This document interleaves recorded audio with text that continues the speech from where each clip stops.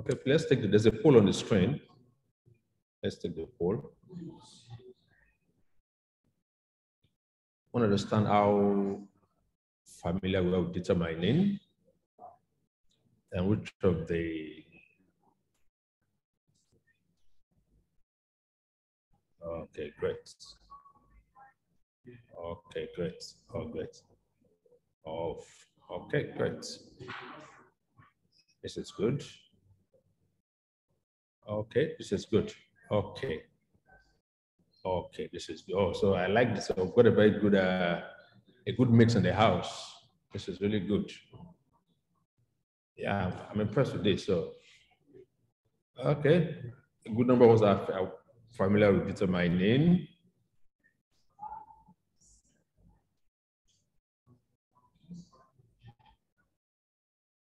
So I'll just run through I have a little slide I'll just run through briefly so that we don't waste so much time on slides. This is an hands-on session.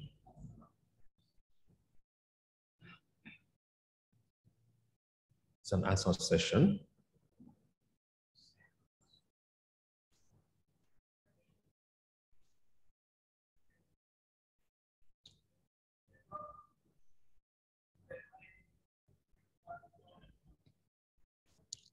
Please let me know once you can see my presentation.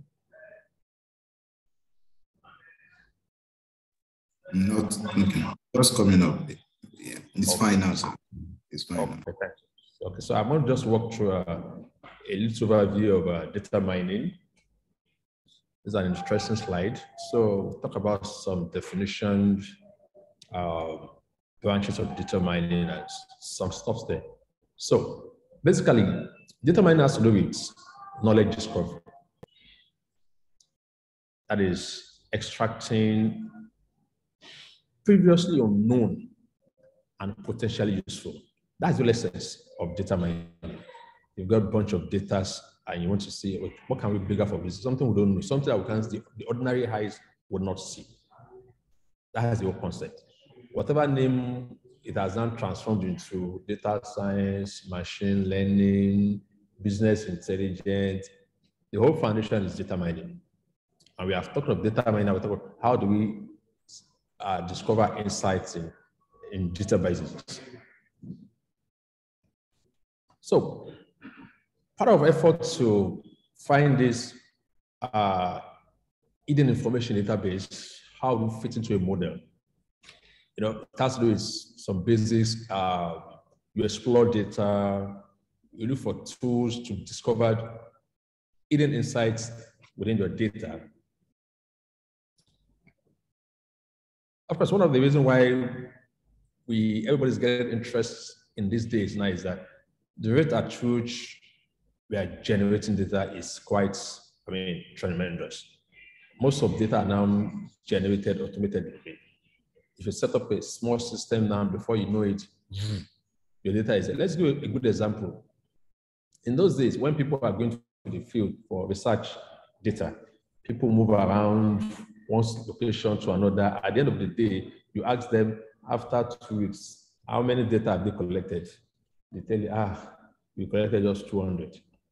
But just imagine just putting this data in a Google form or one of these online softwares for survey, and you share it. Before you know it, within a drop of an eye, you've got people responding to this data from all over the part of the world. Of course, and this eventually leads to, we are now drowned in data, of course, and obviously starving from knowledge. So look for those who are in the banking sector, look at the volume of data being generated in the banking sector, or you look at the social media. Imagine you see a post, let's say Elon Musk posts tweets, and before you know it, you've got thousands of comments, you've got millions of likes. People get, you get millions of views. Tell me how on earth you want to look at, you want to get sense out of that data set. This is large data set. And obviously, you always talk about the people in the bioinformatics. The volume of data being generated in that sector alone is so enormous. So it's very important that we mine data. consider the fact that the data being generated is quite enormous. And most over, computers are becoming cheaper by the day and more powerful. And obviously, the competition is very, very strong. Now people are interested in, let's give a good example, in the telco industry now. Look at the weight at people put, oh, I don't like my MTN line anymore. I want to go to Blue Line. I mean, people churn. That's, you're leaving one network to another. We're interested, why are you leaving that network? Or people enrolling in the school and not completing the studies. Or people coming to your store to buy a produce and they don't complete, they don't make the final purchase. People enrolling in the postgraduate program and for no good reason, they leave. You employ a staff. Are you sure that that staff will not leave in a couple of years? And these are things that we are beginning to get more into. So the competition is quite strong. So the rate at which we are collecting data is quite astronomical. I mean, look at the satellite image data alone. They are so enormous. And of course, our traditional technique might almost be infeasible to handle this kind of data.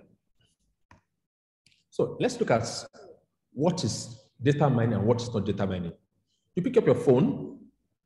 Of course, once I pick up my phone, I know what I'm looking for. It's obvious. I know I'm looking for, oh, I'm looking for engineer or quality number. It's obvious. Oh, I'm looking for additional program. It's obvious. I know what I'm looking for. Or I go to this, I go search on the web about Amazon. I know what I'm looking for. But let's look at it this way. For example, now, in certain areas, certain things are more prevalent. I mean, this is interesting. Oh, really? Okay, let me give you a good example now.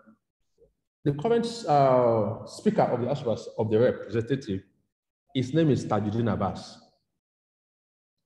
based in Kaduna. If you say any Tajuddin from Kaduna, like, is anybody, do Hausas bear Tajuddin? So it means that that name is not prevalent, it's just once in a while. Maybe you must have some affiliation with Yorubas.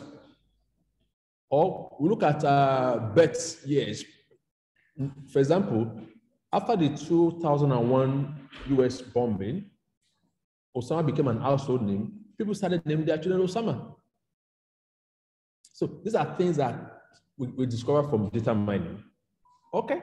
But in search engine, I mean, you group together similar documents returned by search engines according to their context. So that's some example of data mining. So let's put some things into perspective. Database processing versus data mining processing. You want to write a query. Your query has to be well defined. Select everything from, select first name, last name, okay, from tables, dash, and it gives you a result. So for database, it follows specific formats. But for us in data mining, I mean, you can imagine it's not explicitly defined like for database. For database, you must know all the commands you need to pull out your data. And of course, for database, everything you are getting is more like just, you are actually getting a subset of database at every time. But I tell people, if you want to be successful in data mining, it's good that your knowledge of database is excellent. Because if you have access to a raw database and you have knowledge of SQL, you can maneuver your database very well. So when you get your data, because we all understand that in data mining, the large part of the work is getting your data ready in the desired format. Because most times data will not come out well formatted. Look at it. Let's look at this example from database and data mining. Find all credit applicants with last name of Smith. Very straightforward. Let's say the guy's name is Smith something, I don't know his name. Okay. Find out all the credit applicants with last name of Smith. Very direct. Let us take another example. Identify customers who have purchased more than $10,000 in value of sales in the last month. Very straightforward. Now look at the data mining. Find all credit applicants who are at poor credit risk. You have customers, that means you have their history. So let me see the customers, this one's, they are not good customers when it comes to credit rating. Look at another option. Identify customers with similar buying habits. You know, when you go to some of online shopping and you select some product and you tell, oh, the people bought what you bought also bought something like this. It is because they are continuously monitoring the records. It's continuous. So nobody is able to update them. So people who bought Apple laptop, they also bought Apple dongle. You can see how we are trying to bring together people with similar buying habits. So for data mining, when we make our decisions in data mining, what are the kind of databases we are mining? What knowledge are we looking to discover? What techniques? What applications is it adapted to? Because domain knowledge is also very, very important. So for data mining, we produce descriptive data mining, predictive data mining. I don't work so much time on the theoretical aspect. For databases, our relational database, time series database, legacy data, multimedia, these are databases I want to mine. So what knowledge are we trying to mine from these places? Association, classification, clustering, and the likes. What techniques? For databases, we use data warehouse. For those who are familiar with, very few people, those who are into tech, very few people have any reason to use the OLAP, online analytics. Very few people have reason to use it. Most people use, in the data science part, machine learning, statistics, visualization, and neural networks. And this is applicable to all domains: telecom, banking, fraud analysis, DNA, stock market. Everybody needs to work on this aspect. So for data mining tasks, we look at prediction tasks. You have some variables to predict unknown or future values. For example, I open my phone, I download an app, let's say some of these applications that are used for loaning money. I log in, it asks me some questions, blah, blah, blah, blah, blah. And the next thing, it gives me a rating. Can it borrow me money or it cannot borrow me money? So it's trying to predict an unknown from the variables that are provided. Or you try to do an online transaction, and for no reason, the system just flags that, no, you can't process this. Is this suspect as a fraudulent transaction? These are things that happen every day to us. So for description, we could look at human interpretive part that describe the data. So minimum, maximum, all those kind of things follow that descriptions. So some of the things we do in data mining involve classification, clustering, association rule, sequential pattern discovery, regression. So everything we do falls either into prediction or description at the end of the day. So let's look at this tree, data mining. So we've got predictive, descriptive. So anything around classification, regression, time series, prediction is under prediction. Anything has to do with clustering, summation, association rules, sequence discovery. There's this joke that one of our lecturers talked about in class, that a particular store. No, let me give you an example first. There was a research that was done in computer science, and they discovered that for students who score an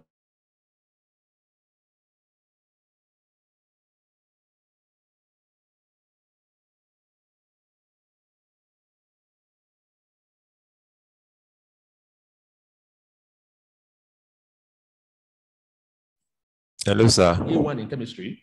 Sorry, sir. Sorry, sir. I hope I'm back. Am I back?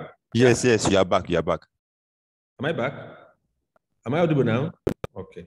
Okay, thanks so much. So there is this research they did in computer science that students who get a first class, who get an A1 in chemistry, okay, A1 in chemistry, and also in their O level, they attempted further mathematics. Such students are likely to graduate with the first class. And now I begin to wonder, how come? I mean, it was a research output when they look at their data set, that those who had A1 in chemistry and attempted further mathematics, they are likely to come up with a first class. Another instance in another research was that people who come to buy beer in a particular store, they also buy diapers. Come to buy beer and also buy diapers. I mean, I can't begin to explain that now. For those of us who have raised kids, you can imagine when you get home in the night, you get home very tired, and they tell you there is no Pampers in the house. How does that sound in your head? They tell you, oh, the baby was stolen, and they ran out, they used all the diapers, and so we don't have any Pampers, and we tried calling your number, and unfortunately, stuff like that. So these are things that we need to understand. So for classification, you've got a collection of records with attributes. And of course, one of that is a class. You call it target variable, whatever name you can call it. I think we should pause here a bit so that let's go to let's move on a bit. I hope we have some good. Okay, so now you've got a collection of records, which we call training sets in the data mining and data science world. For each record, you have a set of attributes. You call it fields, you call it columns, anything you call it. You've got several of that. But of course, most importantly, you've got the final one, which is a class or the target variable, which is the most important thing. Now, what's our goal? Our goal is that we have agreed that for this particular target variable, all these attributes, they lead to that target variable. Oh, if you have 5 credits sitting, English and maths, physics, chemistry, biology, you can come in for computer science. That's the logic. So we have agreed that if people have this kind of attributes, this is what they can come in for. That's quite simple. Or, you are 40 years old, you are married, you work in a government place, you've traveled out of the country 4 times, you have blah, blah, blah.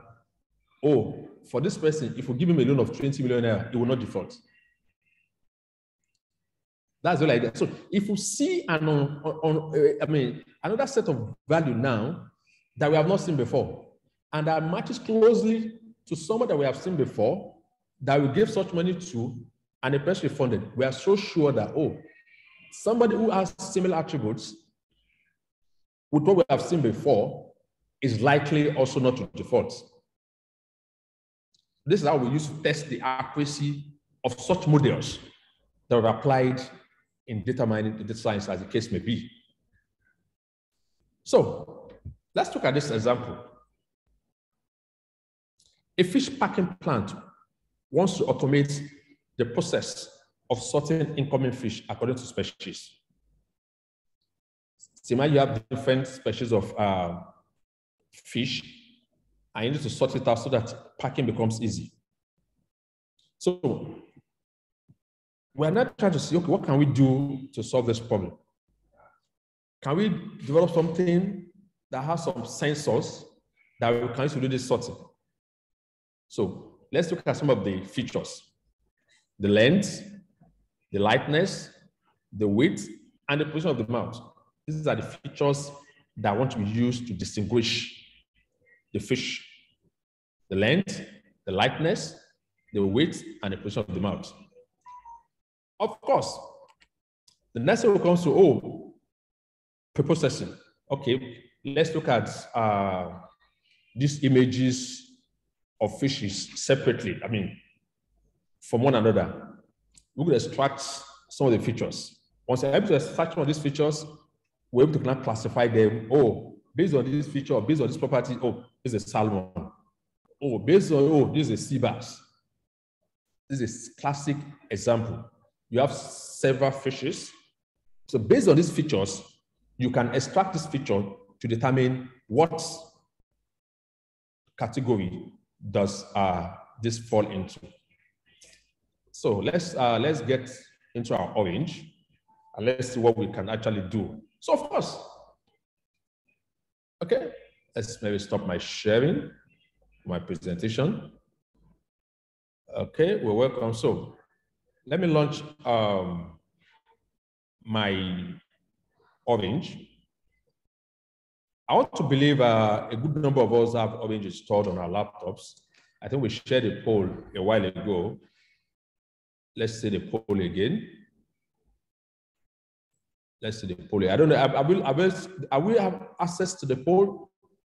It doesn't look like people have filled this poll. Okay, 16 people filled this poll. Okay. Okay. Oh, quite a good number of us have not used orange mining before, data mining before. But good of us, oh, I love this. Almost everybody have done Excel. And so that I have a lot of statisticians on this call, if I'm not mistaken. It's okay, that's fine. Okay, that's fine. Okay, just a second. Yeah, I have a second poll I've just launched now. Let's please complete the second poll also. That should take us just about 30 seconds. Let's complete the second poll.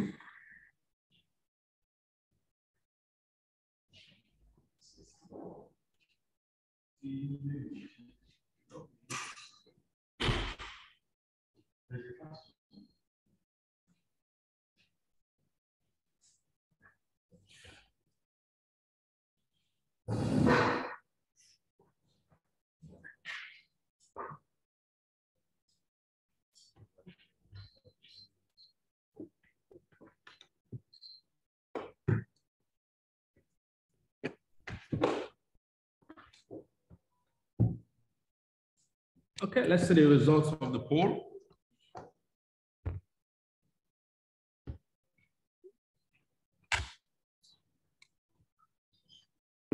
Have we seen the second poll? Or the second poll is not launching? It's not launching, sir. Not launching. Not yet. Oh, so I needed to end the first poll. That's all right. So let me end the first poll. Okay, so now, okay, good. Are we able to see the second poll now? Yes. Yes, yes.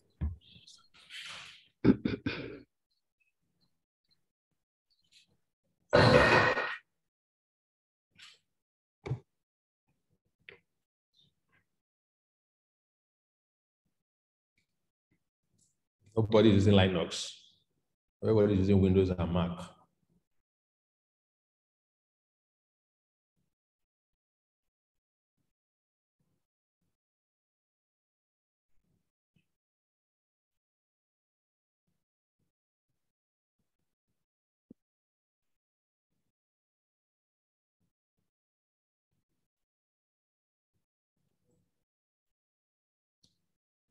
For orange data mining, you can use it across the three operating systems, operating system. Okay, that's good. A good number of us have orange installed, which is good to make this session interesting.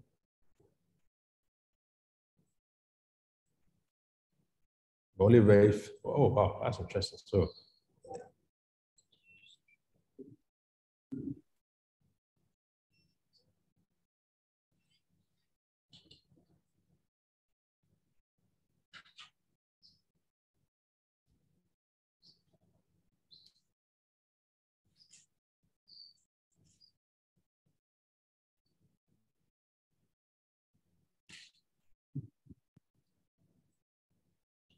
Okay, good. I think we've got 78% participation.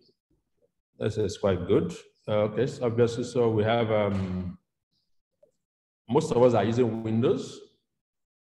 Okay. 45% have been installed, and okay, good. That's all right. So just a lot of us that have not used Orange before. Okay, that's fine. Okay, so let me end the poll so that we can continue. Okay, good. Poll ended. So there's the result. So a good number of us use Windows. That's fine. And very only just okay, good. That's a fair one. So let me launch. I'm assuming that we have access to the site where I thought we can download Orange. This is Orange site. This is Orange. Okay, this is Orange website. So this is Orange data mining logo. You can see it clearly. So data mining is fun. So once you get to this site, you can always click on the download. And like I told us, we've got it available for Windows, Mac OS, and Linux. It's available. And for those who use Anaconda, you can always go ahead and install Orange and you'll be fine. If you want older versions, you have access to the older versions also. Okay, so download this. For those who are on the call, just go to this website and it becomes easily downloadable for us. I'm also dropping it on the chat also, for those who want it on the chat. Okay, thanks so much, engineer. Thanks for having my back. Thanks so much. So that's Orange for us. Click on download Orange, Mac. I use a Mac, so if I click on this now, the next thing, it starts the process of downloading for me. The installation is pretty straightforward. I mean, it's something you can actually walk through just next. You are not doing anything complex at all. And once you have that installed successfully, you can now go ahead and launch your Orange. Okay, so if I'm launching this now, let me close my existing ones. Good. So I'm going to launch this now. I go to my launch pad and I have Orange somewhere here. This is Orange. You can see the icon like I told us earlier. That's my Orange. It's loading.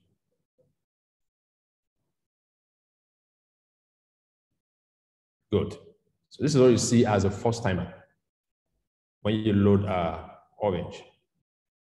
That's what you see as a first when you load Orange.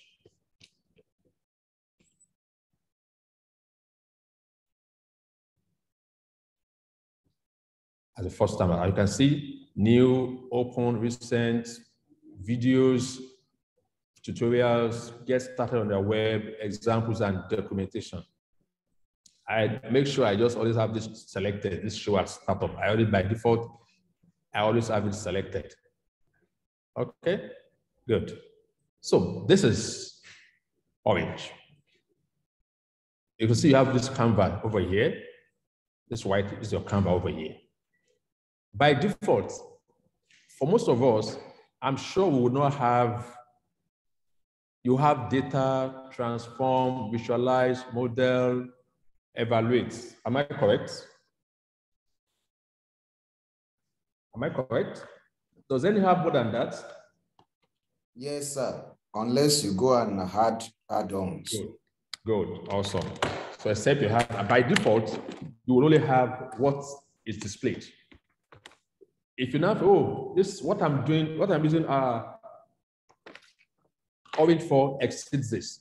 I can just come back to the option and click on add-on. and click on add-on. So you can see now, this is the add-on. Because there are still more. By default, you've got data, transform, visualize. So if I want additional ones, I just to check the box and I'll have it. And it gives me like for bioinformatics now, I've got network for those who are into network or prototypes. If you click on it, you can only see the documentation of that particular. So if I click on any of this now, I can just go, I want networks or I want prototypes, and I click on OK. It will attempt to install these ones I've just selected quite easily. Okay, I can always cancel that and do that at some later time. Okay, thanks so much. So now, these are your controls, we call them widgets. So if I click on data now, you can see these are different controls under,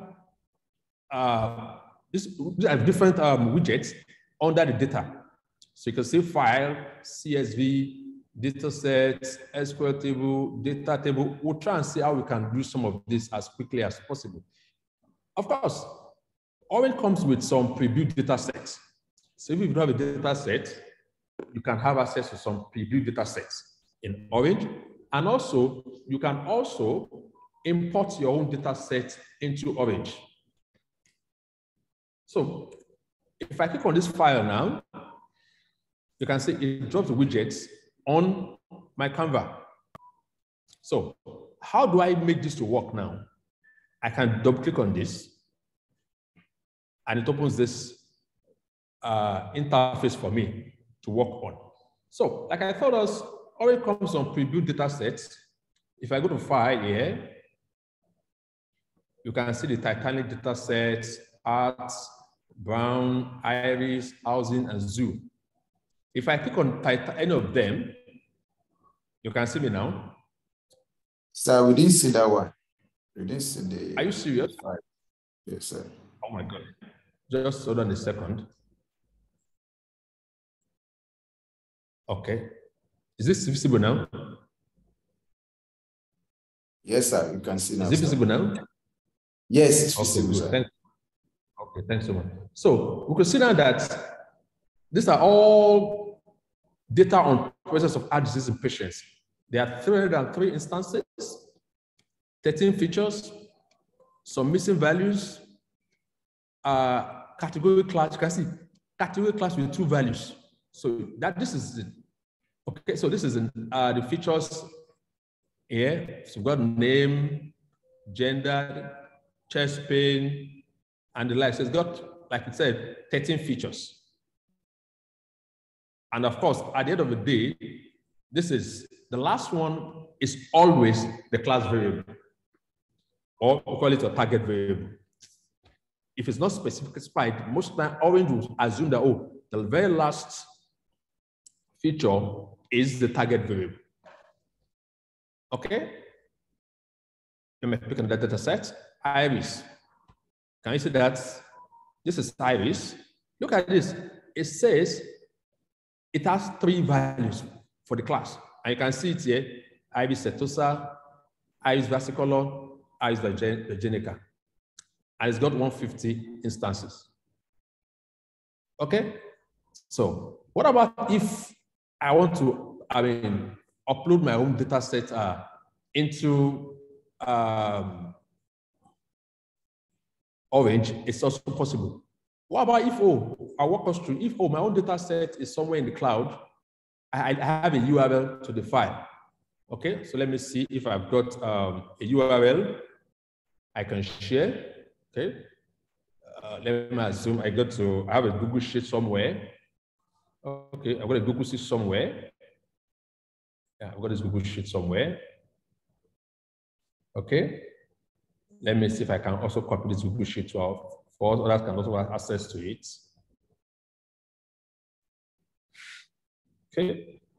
Okay, done. So on the chart, I've got that sheet on the chart there also, for anyone who is interested in it. So if I come back to my file and I do paste this here, oh, I want to use a URL. Did you see that? I want to use a URL. What can we notice? What can we notice there? You can see this is my file. I've got states, the Twitter handle of the state, the governor, the deputy governor, Twitter of the deputy governor, and the party. So I've got about 36 records. And obviously, if I come back to my Orange also, you can see I have 36 instances. No missing values. Data has no target variable. I don't have a target variable. Except I now specify that, oh, I need to look for a target variable, of course, by default. Now, I have to now specify that, oh, I want to have a target variable for this particular data set. Obviously, I mean, even myself, I was trying to look for what will be my target variable even in this data set. Will I say my target variable is what do you call it? Is the parties? But obviously, there was no target variable in this particular data set. Okay, good. So these are all the various data set that comes with Iris, I mean with Orange. It's located under data set folder. Okay? Under data set, so we can see all the various file formats that I can actually log in. I mean, I can upload. There are so many of them that I can actually upload. It's quite enormous. Okay, let's go on. Let's go, please. So that's false. Okay, so we're eventually, okay, we are using this. We're using this. Let me use the Titanic data set. Because you know why I'm using the Titanic data set? We are presently mourning those who went on the expedition. They wanted to visit the Titanic wreckage location. I don't know if we are aware about that. Are we aware? Yes. Yes, sir. So let's use their absolute, but I'm sure later their data, they will make their data set available to show us the details of those that actually. I pray so. It's good. It's a good one. So it's an effort. So we shouldn't. I mean, it's an effort that they have embarked on it. Maybe it's researchable. We can research it. Success. Okay, so I'm using the Titanic data set that comes with Orange. So I've got my Titanic data set in there. What I want to do now, I've just obviously uploaded data set. I want to explore these data sets. I mean, how do I even see what's inside this data set? First of all, I have what we call data table. You can decide to come here, drag this here, okay? Can you see, anytime you move your mouse to the widget, there are two things you will see. There's these dotted lines in front and also dotted lines at the back. For those that have dotted lines in front only, it means that they don't have an input. This back is input, front is output. So for the file now, the only thing for the file is that, oh, it doesn't have an input, but you must provide it something that you use to produce an output, which is a file location. You can see.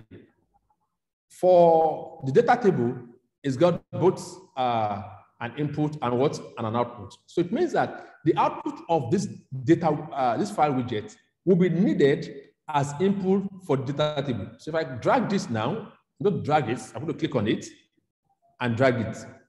Do we see that? Let me do it again. I'm going to click on this and drag it here. So you can see that now, oh, data has been moved from this file to data table. For some people, I don't like Wala. I can just click on, drag on this straight. I just drag on this straight like this.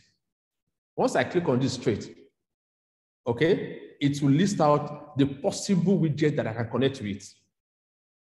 Immediately, it lists out the possible widget that I can connect with. This data table provides an overview of data and allows me to inspect the individual attributes.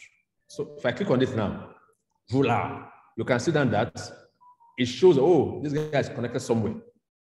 But this guy still shows dotted that, oh, I'm not connected to anybody. I can click on this to see the data. So I can now see the raw data. I can see it. I have 2,201 instances of this data set. We can see it. We can see it. Okay, so this is how I can easily look at my data set up till the last data set, 2,1. Okay, good. So that gives me an idea of what is in my data set, quite easily done.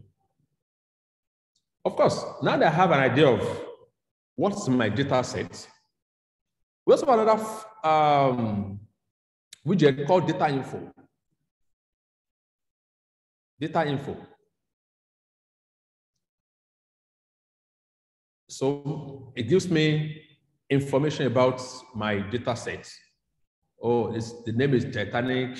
It contains 2,201 rows, 4 columns. The feature 3 categorical. The target viewer has 2 classes. Description: the data is from real Titanic passengers and their survivor. Author: cargo. So when you're writing if you're writing this data set now, you know how to properly say, oh, this is the source of data.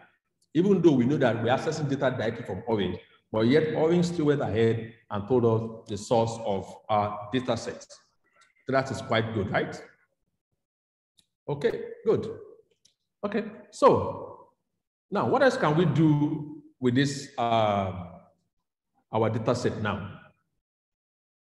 We can look at some distributions. Would that not be fine? Okay, let me come again. I drag my widget again to look for distribution. Again, so I've got distribution here now. Okay, so let me click on distribution. Okay, so for distribution now, I can see this is my gradient here. This is the blue says that, oh, no, not survived. The red, so yes, survived. So we can see for female and male now, you can see the output, the distribution. If I move my mouse over it, it will tell me what is there. Can you see? For male, we have a total of 1,731 male in this data set. What about female? What about female? We've got 470. 21.35%.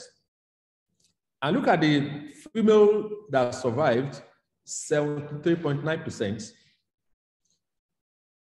Okay, based on the group of females.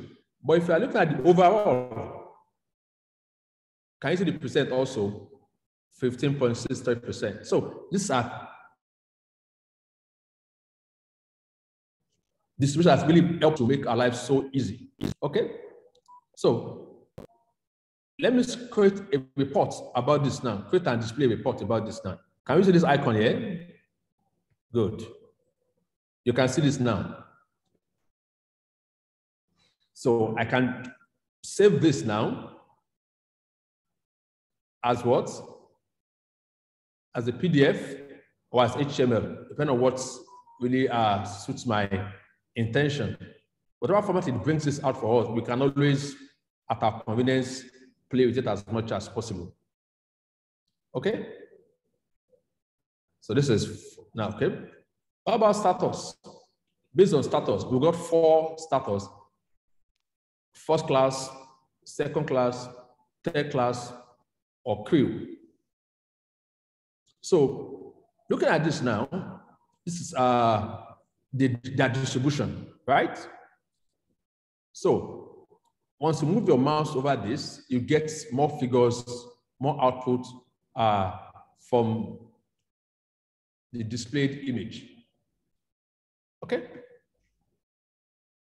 Good. Survived. Yeah. Survived only, irrespective of status. Survived only. No. Yes. So obviously, how many people survived? 32% survived, which is based on data sets provided. Okay, let's move on. So these are some of the things we can actually see from this distribution. Okay, so if you look at the output, if you click on this again, if you look at the output, it tells you what are those things that we can actually connect this source to. Where can we connect distribution source to? Let's click on it and drag it. Let me try scatter plot. So what do I have on my y-axis? I don't have any data. Let me use the file directly. Okay, so I take the way, I connect it to this. That's the beauty of Orange. You can always determine what you are connecting to at any point in time. Survived. Sex. This is not is a crazy data. I don't mind the data set. It's a crazy data for this particular exercise I'm trying to do. And easily, if I don't want any widget, I can just click on it and press delete. You can see that and press delete. And that gives me something very, very interesting. Okay, so still on my file again.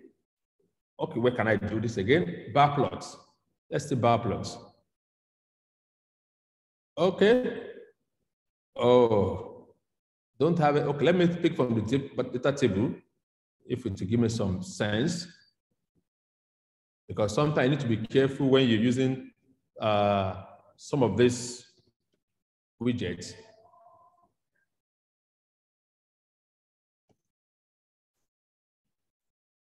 It still will not allow me to do that. Why is it not allowing me to do that? Is it because they're all categorical people or what? Let me use my distribution again. Okay. Can I do a bar plot here? Let me change the data set to data, all the data sets. Okay. It still won't allow me to do this. Oh my God. And I would have loved to.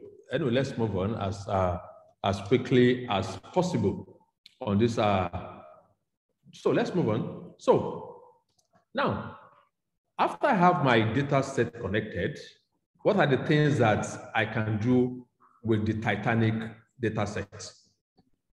So let's do the first one, which is we did the distribution, which is quite interesting. So what about other things that we can do on this Titanic data set that will feel be interesting for our work? For our work, what can we do? Maybe for this our work that we can make? Because under processing, we want to see things that we can do. We want to normalize, discretize, and stuff like these are processing steps that we can actually do for the Titanic data set. If I try to discretize, okay, let's say it's going to give me any I mean, okay, anything meaningful. Unfortunately, we still cannot because all our features are still what category. So it means that for the processing of our categorical data sets, category data, we cannot do anything except we do what? We convert some of this into what? Numeric data that will now allow us to apparently do what? Be able to, how do I call it? To see some of the things that we can do in a data set. For machine learning, for data set, for data mining, one of the things we emphasize mostly, we want to use algorithm. So can we use Iris? How we can begin Let's use Iris. Okay, let's try Iris. That'll be good. Let's try Iris. Yeah, that's good. Let's try Iris. Okay, got Iris. Okay, so you got Iris. Good. This is Iris. Scatter plot on Iris. This is scatter plot on Iris. If you look at this data set now for Iris, what can we notice in this data set? What can we notice? Is there a clear demarcation in terms of the clustering? There's no clear demarcation in terms of clustering. Except for what? Except for what? Except for this blue. Setosa. Yes. For Setosa, right? Yeah. Aha. So, but for Virginica and Versicolor, I mean, it's very tough. Okay, let's try and change this. Let's try and change. Let's use petal. What about, so you can see that whatever, either I use petal length, petal width, you will see it is obvious that Setosa stands in a world of his own. Yes. I see that it's quite clear for Setosa. Do you notice that? Yes. Whatever you use your x-axis, is to a large extent, Setosa stands clearly out. You can see the moment we are changing the petal, even Versicolor and Virginica, they are beginning to do what? Stand clear. True or false? It's true. That's true. Okay, so you can see the beauty of tools like this now. You are not writing any code to see things changing immediately. You don't write so much code. Okay? Petal width. Still, Someone wrote in the comments that he or she is not getting it. Oh. In the chat, rather. Okay, you can speak up. You can speak up. Francis Ajay, you can speak up. Just let's know what you are actually not getting there. It's not a, you can let us know. Have you installed this? Yes, I've installed it. Okay. At what point are you stopped? Yeah, I was trying to, and I power up another system so that I can be using one to practice and use one to see clearly. Okay. Now, I want to be following as you are clicking on it, but the other system that I powered that I've installed Orange on yesterday. Now, how you got here from the file, the first page is okay. Let me close it. Okay, thank you. Okay, take everything out. So this is it. So I've got a blank canvas right now. Okay, sir. So I click on file. Oof. I have file added file. Okay. Post widget. Okay. Double click on it. Okay. So under the file, I'm using the Iris tab, Iris database. Okay. Okay. Once you have that selected, I can close the window. Okay. So if I want to see my table now, I can see my table. How it looks like my data table. I can drag data table to there. Those try. Once you click on these dotted lines, okay, move, drag it out. Yes. It gives a connector. It's responding, sir. Okay. It gives a connector. Yes. So you can now select data table. All right. Data table. Yeah. So with this data table now, if I open this now, I can see what my data looks like. I have my own because I selected show numeric values. If I take this out now, it will be like normal for everybody again. Okay. If I click on show numeric values, I want to see values that are numeric at a go. This is very important. So anybody having numeric values there at a go. Okay. So you can see I've got 150 instances. Yes. 4 features. 1, Yes. 2, 3, 4, right? And I've got my target variable as 3 classes, 3 values. Yes. Right? Yes. I can close it now. So, and I went back to my file, okay? I dragged a scatter plot. I dragged it again, selected scatter plots. In fact, if I what I love about Orange, sometimes when you are so confused on what to do, once you drag like this, you can be picking each of this. You can see if I pick on distribution, for example, now. Okay, look at my distribution. Okay. This is my distribution. Okay. Okay. So anything you want to try, you can just the default. That's why I always like drag. When you drag, it will tell you what are those you can actually connect this to. So if I click on scatter plot, also the one we just did now, scatter plots. Now, what do you notice? Do you notice the speed at which engineer? Do you note the speed at which it responds? Yeah, the speed was quite so fast in terms of milliseconds. You'll be like, is this thing real? You know, so that's the beauty of this thing. So you can see now, I've opened up my scatter plot. Now, for my axis, so I'm picking peta width at the x-axis and sepal length. I'm trying to see what best gives me a clear demarcation. I'm trying to look at what best gives it to me. So you can see if I have peta width on the x-axis and sepal length. I mean, this is one of the best, right? Can anybody confirm that this is one of the best, right? Yes. But you can see, I can still see that at some points in time, there's an overlap somewhere here. Look at this now. Can you see this? Can we see this? There's an overlap. Is that not true? Yes. So for this now, if I'm interested in why is there an overlap there?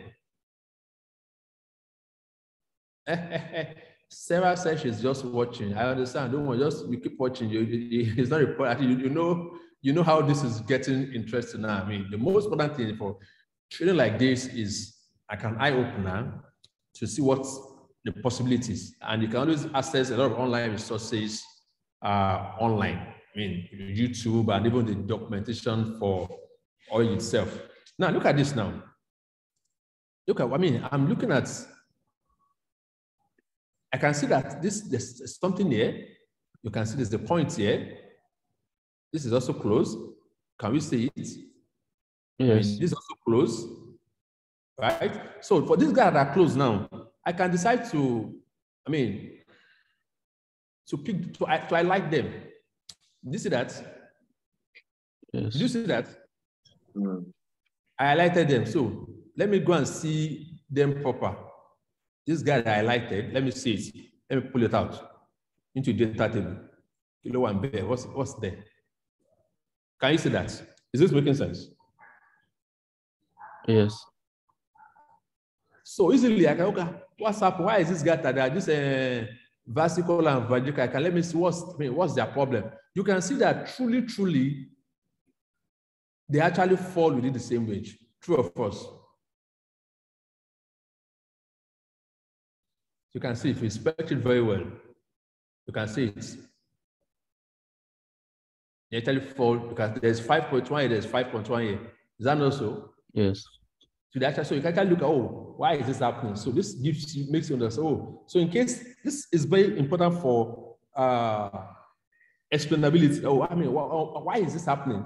I can pick that particular data point and know on what basis did the device take that decision. Mr. Ojo, you should have done this installation earlier. You can't be doing installation at this time. It's be tough. I understand. Just go out. Don't let the installation just ensure you are following through, please. It's very important. Okay, so easily I can have an idea of what is actually happening there. Okay, let me drag my file again. You're welcome. Let me drag my file again. Okay. data info. Okay, we've seen data info before, right? So what's in data info? Okay, so you can see, so if you are citing this particular work now, you know how you're going to cite it properly. I hope we are doing good. Okay, so this is the data set, Iris flower data set, and everything about this data. And this is the reference paper which Fisher used to get this out of the way. Okay, so, okay, we've got bar plots. Okay, so this bar plot. Aha, ooh. Okay. So this is bar plot now. So we can see for Setosa, for versicolor, and Virginica. And you can see based on sepal length. I mean, I don't really like this visual. Is it not making sense? And this is just effortlessly. It's just effortlessly. So I keep telling people that it's not everybody that needs to write Python code. It's not everybody that needs to write R. It's not everybody that needs to go and pay for expensive softwares. There are a lot of softwares out there that will give you fantastic results. Fantastic results, and you'll be fine. Okay, based on sepal length. Okay, sepal width. So you can see for sepal width, right? Petal length. I mean, so everybody can see that, oh, as long as petal length is concerned, though, Setosa has the least length. You can see none of them exceeds, is it 2 centimeters? I mean, none of them exceed that. And you can see Virginica has the highest. Almost 7. You get, and almost, you can see almost all this point. So these are things that we can actually easily see from there. Petal width, so for petal width and petal length, Virginica clearly stands out. Setosa is not doing it at all when it comes to petal width. So these are things that makes this is what we call insight into your data set. Patterns that ordinarily you can imagine having to look at all through the figures one after the other. Will it be easy to see this kind of insight? Obviously, it will not. Okay. I can close it. So let me go again. Okay. We've done back. Okay. Oh, I love this. Tree. Let's look at tree. Let's look at tree. Okay, this is app tree now. So to see tree, I need a tree viewer. Did you see that? To access what the tree, I need a tree viewer. So let's look at how the decision tree come to place. So this is petal length. Okay, so if petal length is less or equals to 1.9, you are Setosa. True. So let do I still have that? Is that not fine? It's so fine. We all know that Setosa I mean, Short. the petal and the petal is so small. Yeah. Look at the way he just brought out Setosa effortlessly. I don't know this is quite getting interesting. Yes, I understand. So effortlessly, it just sets up Setosa. Your wallet no plenty at all. Now, you know plenty at all. Let's go to petal width. If petal width is greater than 1.9, so it's made also that both Virginica and versicolor, their petal width is by default greater than 1.9. So now, are we together? The petal length. So now, that's petal width now. If for petal width, if it is also less or equals to 1.7, okay, right? Yes. And also, the petal length again is less than or equal to 4.9. It is versicolor. Yeah. This is because we can configure that both versicolor and virginal, because they are overlapping in some instances. You can see why their own tree is much, much deeper. Yes. Are we good? Yes. And it's even trying to tell you the degree of certainty. Look at Vetosa, no wala, 100%, in 50 over 50, effortlessly. Look at this guy now. It is stated that though it's likely 97%, but also at a 2.1%, it can still be virginical.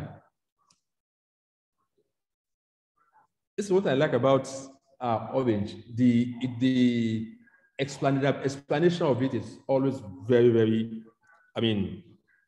visible and easy to write any reports with it. Okay?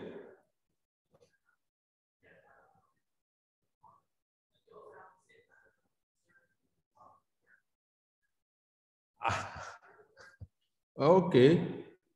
Yes, we will get access. You get access to this. We actually sent mails out to directing people to go to the web to pick up the installation file. We made those mails were sent twice. I understand. You get access to the recordings. Okay. Okay. So let's still see what on that file. What can we still pick up on that file again? Data sampler. Data sampler. Okay, so I want to select a sample of a subset of my entire data set on the subset as much as possible. Okay. Okay, so let's what are we looking at? Let me see. Okay. Number of instances 1. Cross validation. Number of subsets. Let's see the output is going to give us for the data sampler. This is it.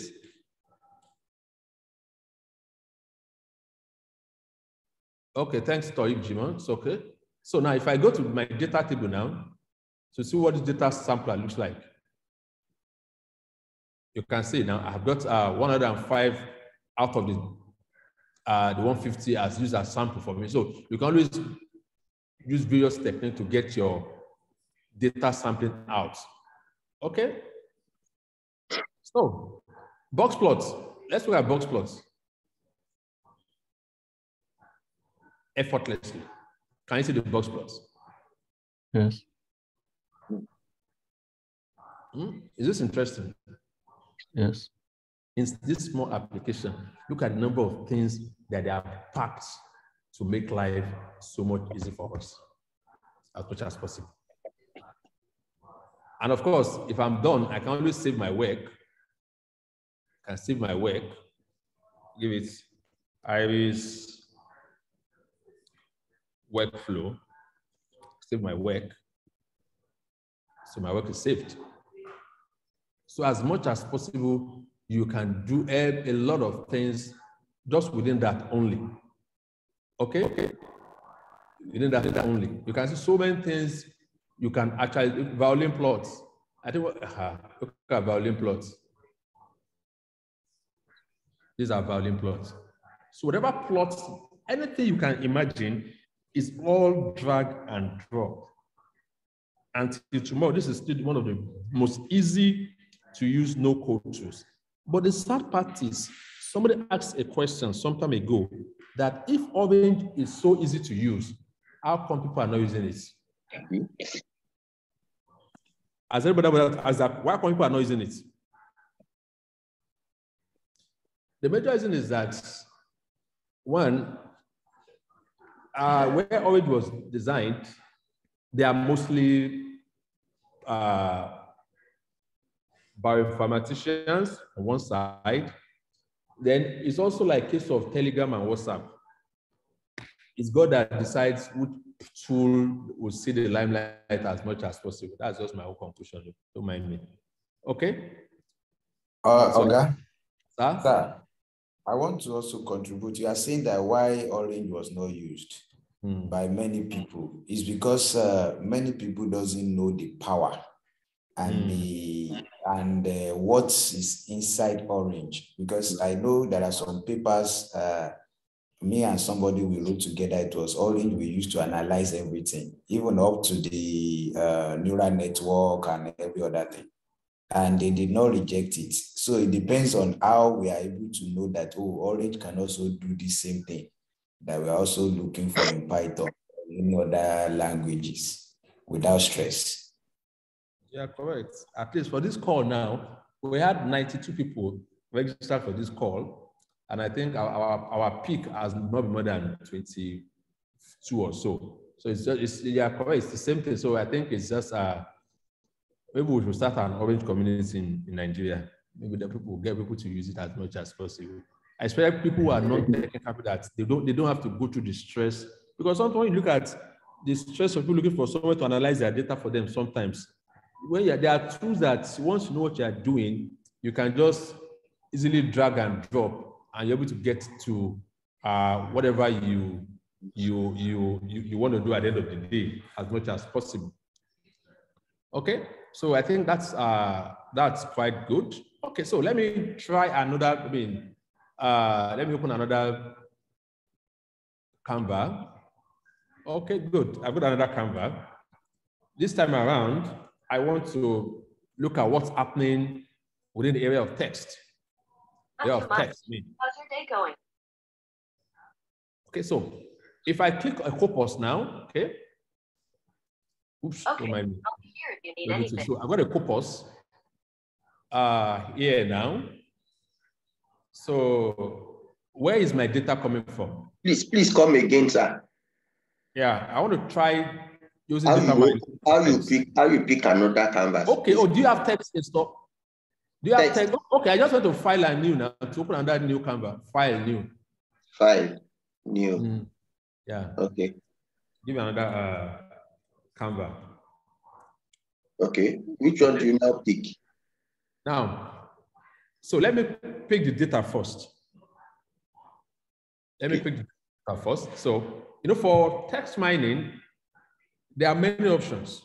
You can decide to go through Twitter. You can, for example, if you have access to tweets, you can use Twitter for tweets. Or I don't have access to Twitter. Sorry, data mining, text mining is not in my own. Oh, can you quickly install it if you need to install it? Yeah, under widgets, options. Add-ons. Under options, add-on, you will see text somewhere there. Option, add-on. Yeah, it's nice that we have it. Okay, so it's okay. Okay, I should now add what now? Sorry. Okay, text. Have you seen text there? Yes, I've seen text. Yeah, so click on text. Select the checkbox text. Okay. Okay, I've done that. Yeah. Okay. Okay. Good. And click OK. Yeah, click OK. Okay. So what do you have? Installing Orange 3 text. Okay, good. Okay, good. Okay, that's nice. So what now? So now you will see that within a short while, you get it installed there easily. Okay, sir. Okay, so now let's see how we can bring in some corpus into our text. Okay, someone asking a question again. Just a second, please. Okay, so now I need to bring my corpus. And how do you get that done? What is a corpus? Maybe first, what's a corpus? Corpus is a collection of text. Corpus is a collection of text. By the time you have a folder, let's say you have a folder now containing manifestos or constitutions of all the political parties in Nigeria, automatically you have done what? You have a corpus of what? Constitutions. Political parties, constitutions. A lot of research in today's world now are into text mining. I'll call it NLP. Yeah. Because a lot of texts are also being generated. And text, it's not like tabular data that you have columns containing features, blah, blah, blah. But for text, you have data in an unstructured format. Is that good? Yes. You have data in an what? Unstructured format. So for this particular one now, let me go to my data. Let me go to file. Do we have any file here? Okay, I think we have the Grim. Grim is not here. No. Let's go there again. Where is our corpus? We have a data set for corpus. So you picked under data, not under data mine, not under data test. Okay. Yeah, that's true. It's not that data set. Okay, just 1 second. I must forget it. I must forget this. It's been a while I use the text part. Where's my text mining again? Text mining. Okay. Grim sales. This is Grim sales is there. It's actually there. It's actually there. Under where let's look where it is located. Under where it's located. Somewhere there. These are the various corpus that came with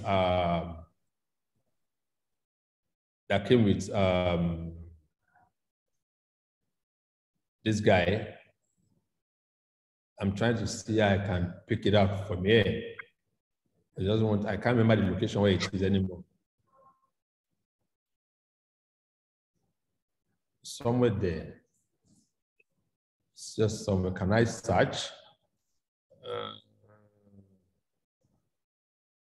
Oh my God. Oh my God, hold on a second. Data. Miscellaneous, not under anywhere here. Data sets. No. I still saw it today. I was just not observant about it. I was just not observant about it. Let me see if this will give me anything. Okay, this is fine. Okay. So I can actually use it without the file. So I can just use the ID from the corpus here. Are we together? Yes. So just click on the corpus and add the corpus file. 2016 election tweets. Okay. So source, original author, place, content. This is the main content. So if I open the corpus viewer, good. This is the corpus viewer. So for each of the tweets, you can see the tweet here. The question, blah blah blah. This is the author. Okay. This is the time it was tweeted. Can we see it? Is it a retweet? Are we together? Okay. How many times the people retweet it? How many times the people liked it? They took out the location, because most people don't actually switch off their location. So we've got about a good number there. Okay, so this is good. Good. So we've got our corpus. This same data could have been in an Excel doc that we'll get out. So these are data sets, something simple like this. Okay, so what can we do? What can we do with this now? Let's try and do some preprocessing. So for preprocessing in text mining, what are those things that we do? I can see bag of words. I mean, I want to, lematize, take out tokens, all those stuff that we usually do. Are we forgetting them? Yes. These are things that we can actually do. So let's look at bag of words. Bag of words. Good. So this bag of words now. Okay. So time frequency, document frequency. Okay. Let me take this into where? A data table. Oh, don't quite show. Aha. It's good. I like this example. This is something that will always happen to you in Orange. Maybe it's not right. Orange, your man crash again. So it means that every time you are working, you must make sure you are saving your work. Are we together? Orange crashes a lot. Please, orange crashes a lot. So you need to understand that. Are we together? Yes. To understand that orange crashes a lot. So if I click on close now, thank God it didn't scatter my, it didn't scatter my obvious no data. Say that there's no data. Why is there no data? Why is there no data? Is it too big for you to access? It's actually there. Data is actually there. Anyway, let's do something interesting. Now that we have a corpus, let's do something. Let me close it again. Let me close this guy again. Let me close this guy again. So let's drag what do we call it? A topic modeling into it. Let's see if it gives us something interesting. Okay, so the preprocessing is somewhere there. You can see it's somewhere here. Preprocessing text is somewhere here. Yes. Eventually, I saw it. Aha! Those who are in NLP, have you forgotten all these parts? Yeah. You lowercase, stop words. Stop words, yeah. Can you see them? English stop words. Yeah. If depending on the language you are doing. So if you are doing French, you can use French stop words also. Okay. So tokenization, you can see POS tags also. Everything you can write with code, you can do it here conveniently. Everything you can think of. So what are we with lowercase, right? What else do we want again? Let's just accept the default, right? So yes. At the end of the day, how many tokens do we have at the end of the day? 75,000 plus. 75,000. Okay, good. Good. So we've got that now, right? So I think we can now drag a topic model at this point now. It's fine to do that now, right? So let's do a topic model. I can do a word cloud. Quite easily done. Did you see that? Yeah. Great. Yeah, so you can imagine the code you have to write for this. Yeah, in Python. In Python. I think I'll have to use this. You have to use. No, you must use this one. You must use it.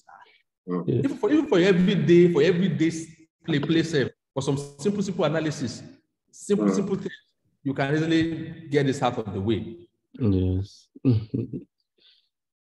So I can see that Trump is the most, visible one that has the highest word count, apart from those HTTPS and HTTPS stuff, followed by Larry. Okay, the number of times they occur there, because the number of times a word occur will tell me the size, how big it will appear in the word cloud. Yes. Okay. Okay, so I was talking about topic modeling the other time. So topic modeling. Okay, you can see is So you can see it is working on topic modeling.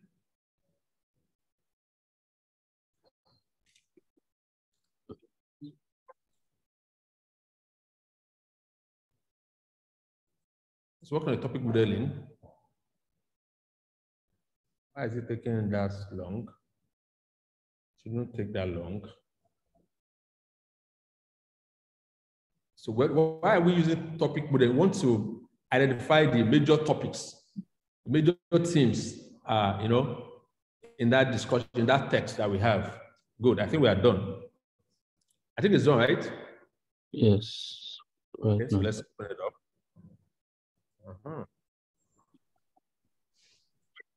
This is good. If you want to, can you imagine? Engineer Okewale? I'm with you, sir.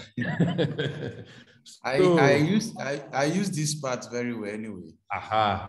So, you know, it makes, you look at the number of Python line you have to write to get this done. Just try and imagine it in your head. Just try and imagine it in your head. Okay, so these are things that we can always easily play with as much as possible. You can say I can change the algorithm as much as possible. Okay, I can use LDA, I can use HTTP, I can use NML. So I can, these are things that will make our life so easy. And of course, when it comes to NLP, because like we told us now, you can't compare text and numbers. Even for us that do NLP, most of the time you are doing NLP, you want to do it on Colab. True or false? You don't run it on your system because it won't finish. Yeah.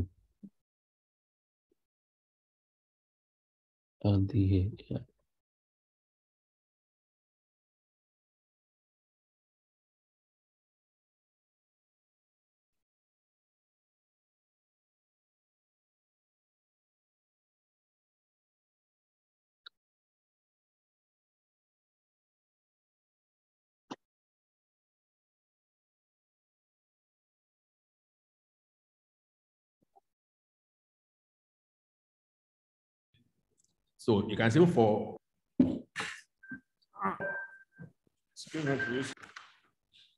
okay. Am I connected back? Hello? Yes, we can hear you. Am I connected now? Yes, we can hear you. Don't mind me. It is the people that went to the RAM market that are calling me for RAM price. You know, so you can see depending on whichever one you use now, you will see the keywords that are prominent in that purpose. They become very, very visible. Are we good? Yes. Okay. Yes, sir. Okay. Yeah. Ms. Okushola is asking that, can this algorithm be fine-tuned? Ms. Okushola, you can do anything because you can use Orange within your Jupyter notebook. So that will give you so much. So a lot of abstraction takes place already. So fine-tuning becomes what? Much easier. Is that not so, Engineer Okewale? Yes, you can do that.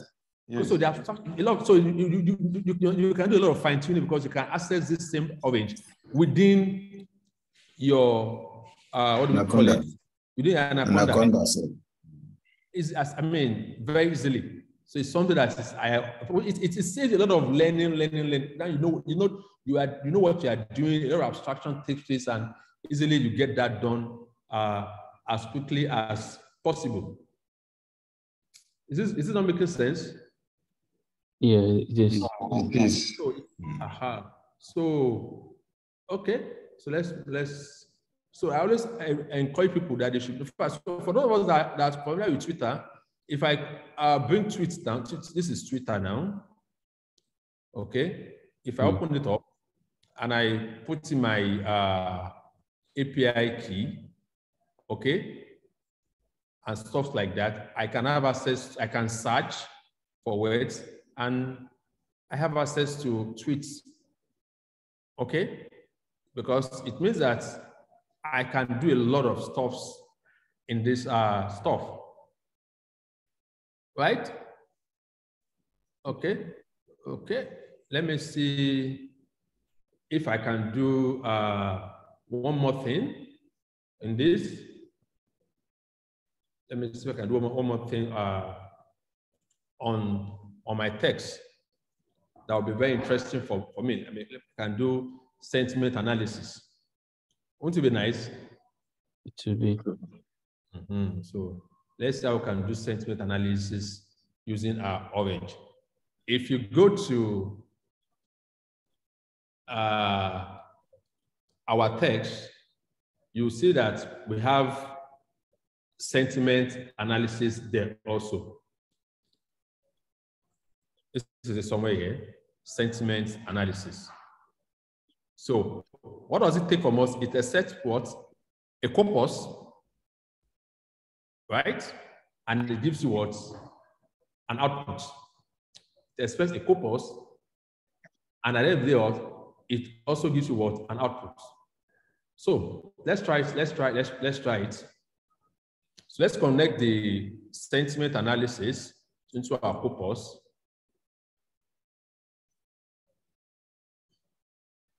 Okay. Into our corpus. Oh, it's training it. Oh, it's done with training it. So I can connect this to where? A data table. Is that not so? Yeah. Data table. And I can see my output there. Can we see it? Yes. Positive, negative, neutral. Why is it done? Positive, negative, neutral. These are things that this thing I would just do like play. Ask the people, they'll tell you it's poesio. These are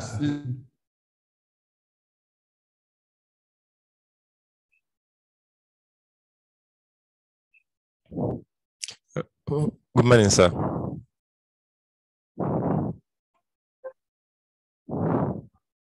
Good morning, sir. Yes, sir. Yeah, you're well done, sir. the two that I advise us that not after. Hello? Hello, sir. Good morning, sir. Connection back.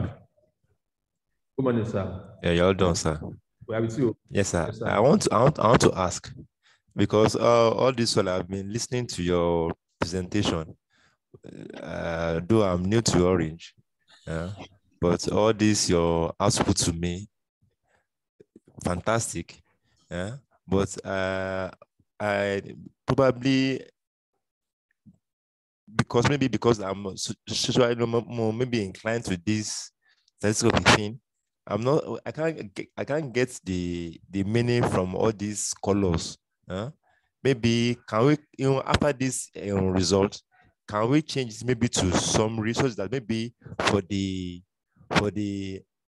IS, I don't know what is here, retweet, maybe for the false and the true, we can have maybe probably their statistics, so that I can say, okay, for the true now we have maybe 10%, for the false you have this percent, and all these red and blue lines we can have them summarized. Can we do that in Orange? Thank you, sir. I'm sure I didn't get that question. Okay. Probably frame that question. Probably somebody in this maybe in this or maybe quantitative analysis can put it in a better way.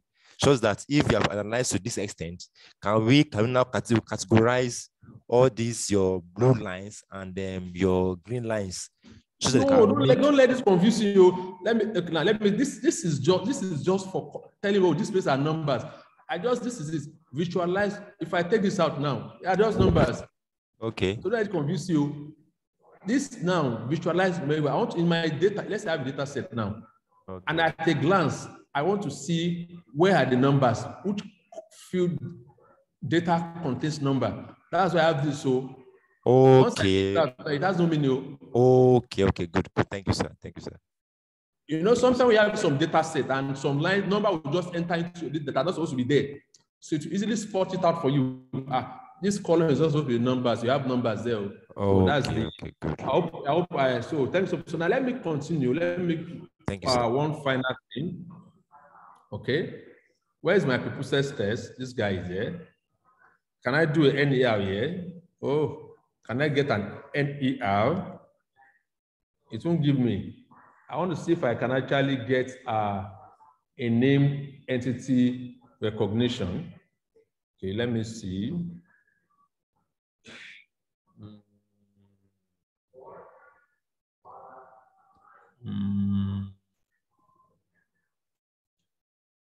Okay, let me now see if I can get It's just give me that. NER. Why is it not giving an NER? Okay. I want, do you have an NER here? Name entity recognition. Why is this guy not giving me an NER? It's not giving me an NER. Don't you have it there? Let's see. Do we have an NER here? Maybe we don't even have it saved. And look what is not existing. Oh, I love this question.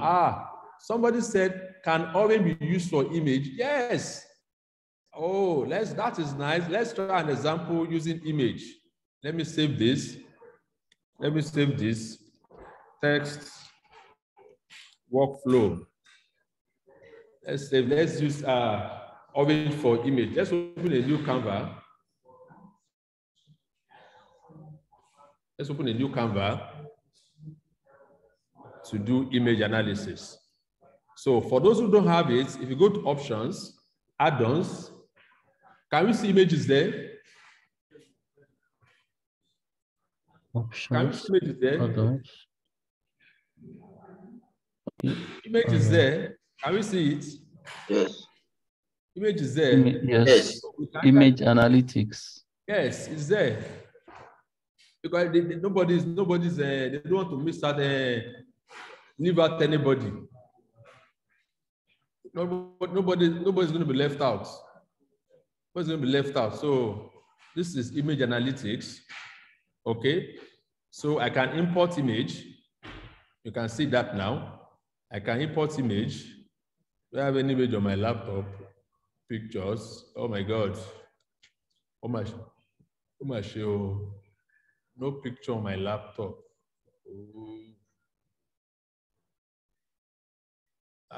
This is not fair.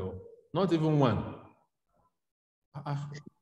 And so my case complex which these are screenshots. Why I told you by link. Okay. Okay, I have two images now. I have two images. The image in the folder. Is that?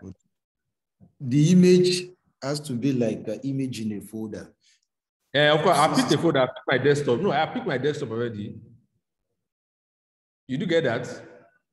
Maybe we can put the image. I picked my desktop. I have image on my desktop. I picked my desktop. I have two images there. You can see it. Yes, two images. Can see the information? Yes. Yes, sir. My desktop, yeah. So and I connected to an image viewer. So let me see what I have. Can you see that? Can you see that? I can see the two images that I have. Okay? Is that quite good? Okay, so now that I have an image there now, what are the things I can do with my images? Okay, so I can pre-process this. You have to pre-process this. I hope this will work for me. Will it work for me? Aha. What is it pre-processing there now? This is not for pre-processed image. This is for data. Tell me what I can do. Okay. Okay, let's see image embedding. Let's see image embedding, right? Okay. Unfortunately, I don't have, okay. Let me see if I can guide this guy into image embedding.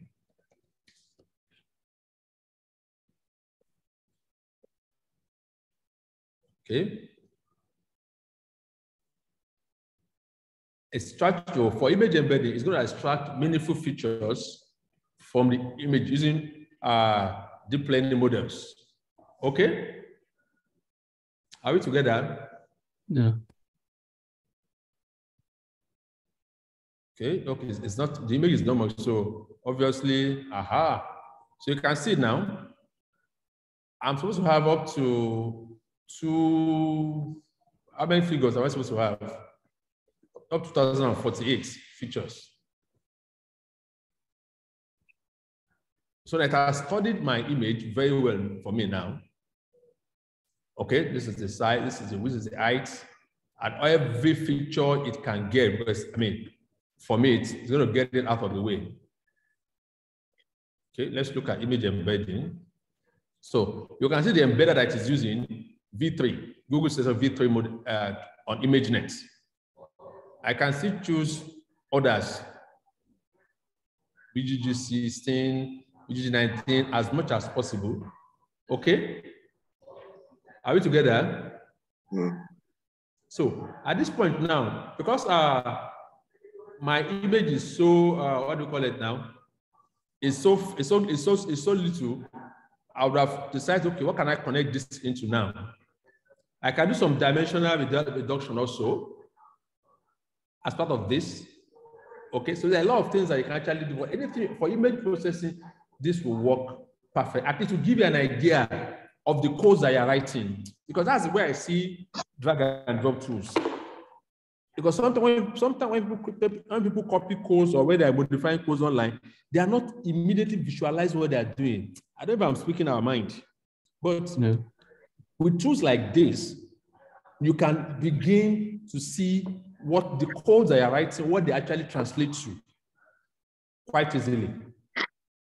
For those who are into time series also, there is also time series. Also, there's also time series also. That allows you to do a lot of analysis with your data series, with your data sets. For those who are into GIS, you also have a widget and an add-on for that also.